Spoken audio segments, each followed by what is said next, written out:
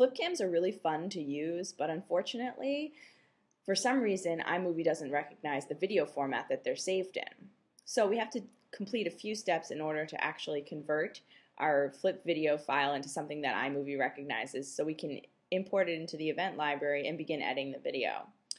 So the best thing to do is, by now you've already shot some video using your Flipcam, you've plugged it into the USB drive on your Mac, and you've opened up the little file and pulled the .avi video files off of the Flipcam and onto your desktop. I've done one right here called oceanclip2.avi. So you'll see it's a .avi. Now we need to change this into a .mp4 in order to get it into iMovie. The best way to do this is to upload it to YouTube and then download it in a different format. So that's what we're going to do.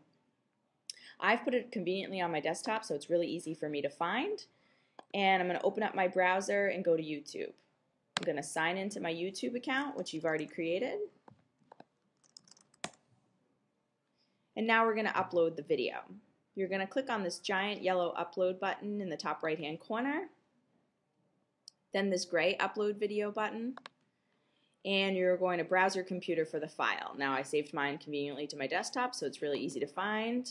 I'm selecting it, and now it's going to begin uploading. You'll see the process bar over here. You can add a title and any of this other information down here, but since we're merely housing it on YouTube in order to download it in a different format, it really doesn't matter to us whether all that stuff is in place.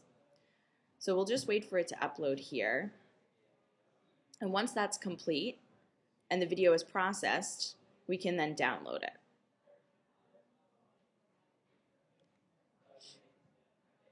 So I've got a success button. It says my video has uploaded. And now I'm going to click Save Changes. I can upload another video here if you have more Flipcam clips. It's just easy to get it all done now. But now I want to go see my video, so I'm going to go up to the top right hand corner, click on my username, and select My Videos, which is the second option on the list. You'll see here's my AVI file from my Flipcam, and it still says that it's not yet processed. So I'm just going to wait a little bit, and once it's processed, we can then download it.